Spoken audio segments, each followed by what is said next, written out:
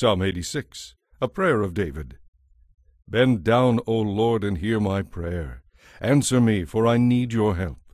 Protect me, for I am devoted to you. Save me, for I serve you and trust you. You are my God. Be merciful, O Lord, for I am calling on you constantly.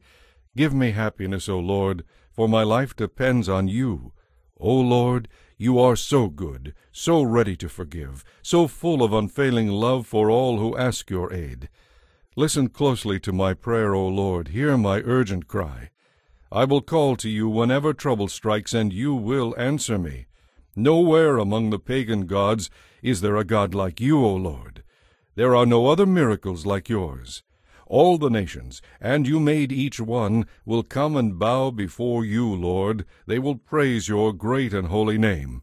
For you are great, and perform great miracles.